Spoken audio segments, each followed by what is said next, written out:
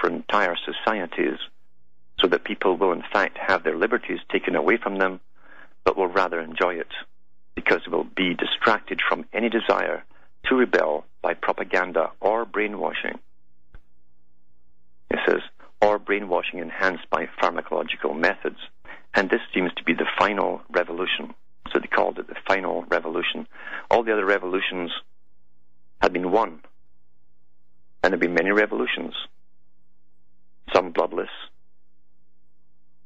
mainly through cultural changes and so on. Other ones were very bloody indeed.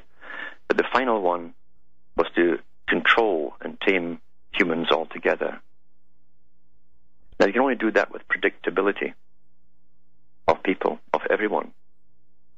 And we're living through a phase now, under the guise of terrorism, to have everyone's data collected, and it has been for years actually. All the communications, I've read the reports from mainstream newspapers and even from military sites where they have literally a sort of clone of you, a cyber clone of you in cyberspace in a computer with all your habits. They even have your friends that you talk to on your cell phones in the same simulations to see if you are as predictable as they think you are, by knowing all your habits and likes, dislikes, and so on. To have a world peace, to peace in society, everyone must be 100% predictable by the authorities.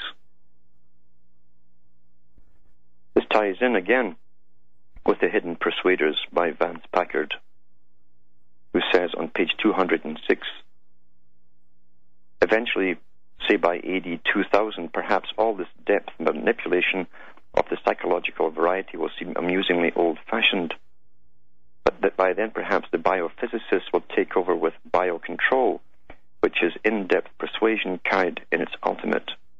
Biocontrol is the new science of controlling mental processes, emotional reactions, and sense perceptions by bioelectrical signals. Bioelectrical signals. Now, this was done in the 50s, this book, and then jump forward to the 70s when Zbigniew Brzezinski brought out his book, The Technotronic, with the Between Two Ages, with the chapter The Technotronic Era in it, where he said the same thing. Through technotronics, as he called it, you could control whole societies. To continue with Vance Packard's one, it says, the National Electronics Conference meeting in Chicago in 1956 had electrical engineer Curtis R. Schaefer of the Northern Katy Corporation explore the startling possibilities of biocontrol as he envisaged it. Electronics could take over the control of unruly humans. This could save the indoctrinators and thought controllers a lot of fuss and bother. It made it sound relatively simple. Back with more after these messages.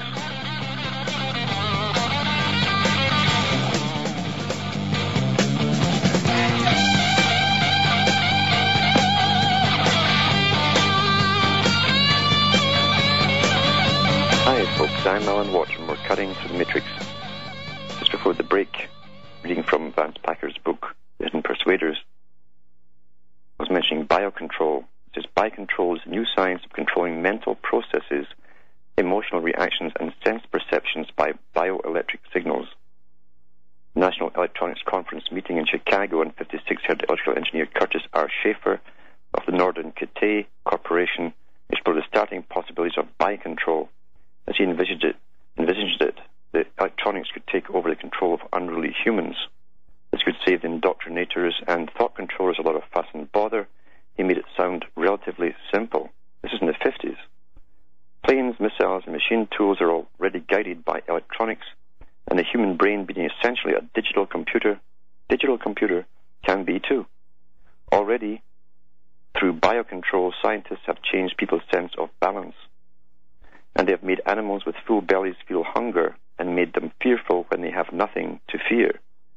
Time magazine quoted him as explaining, the ultimate achievement of biocontrol may be the control of man himself. The controlled subjects would never be permitted to think as individuals. A few months after birth, a surgeon would equip each child with a socket mounted under the scalp and electrodes reaching selected areas of brain tissue, the child's sensory perceptions and muscular activity could be either modified or completely controlled by bioelectric signals radiating from state-controlled transmitters. It's like the Matrix movie, isn't it? This in the 50s. He added the reassuring thought that the electrodes cause no discomfort. You just won't know that you are you. I'm sure that the psycho-persuaders of today would be appalled at the prospect of such indignity being committed on man. They're mostly decent, likeable people, products of a relentless progressive era. Most of them would want to control us just a little bit in order to sell us some product we may find useful or disseminate with us a viewpoint that may be entirely worthy. But when you are manipulating, where do you stop? Who's to fix the point at which the manipulative attempts become socially undesirable? And that is the big problem, isn't it? That is a big problem. After 9/11, when they asked everyone to give up their security for peace, it came once again to the table, how much freedom do you give the average person and still have safety for the state, for the system itself? That will always come up. Well, the answer is they can't trust man at all. When you read their other writings, they cannot trust man whatsoever. They made it quite categorically clear that they don't trust the average human being. We're too primitive, too unreasoning, we're unthinking. And we live on emotion rather than logic or reason. When people have studied all of the TV, and TV definitely was a great tool, still is a fantastic tool to manipulate people with, but they also do studies on people who watch television. They have all along. And they were fascinated by those that love soaps. Soaps are full of what Freud would call the hidden dogmas of sex, all the different frustrations and so on that are under the surface. So they let it go in the soaps. You play out the fantasy in the soap.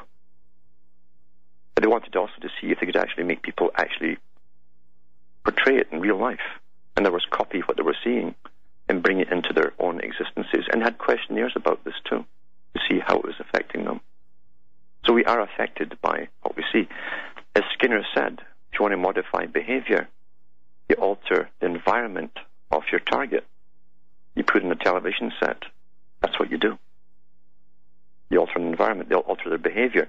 You can do it with the radio. As Tavistock found out very early on too. When they used to try the serials, the continuous serials, where at the end of each hour the person was left with a cliffhanger, and you weren't sure if they were going to come through this or they'd die, and people literally would run home to hear the next episode. So their behavior was modified. They changed their daily behavior. Very simple stuff in that respect.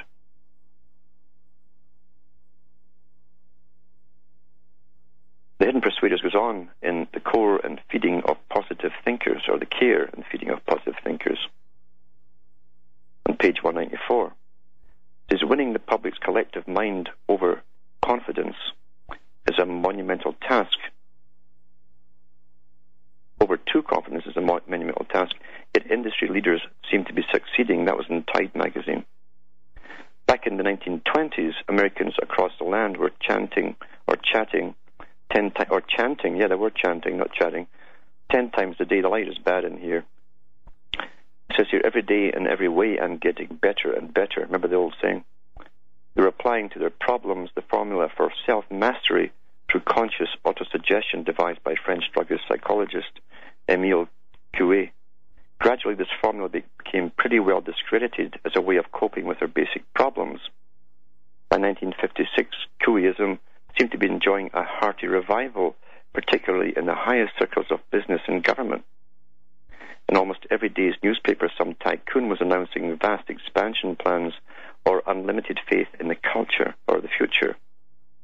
Economists in the employment of industry were making reassuring pronouncements that our economy was rock solid despite the monumentous growth of unpaid consumer debts. Business Week in March 56 was exulting over the fact that confidence is high. A new wave of confidence is sweeping the business community. A week later, another journal widely read by businessmen was exclaiming happily over the fact that all important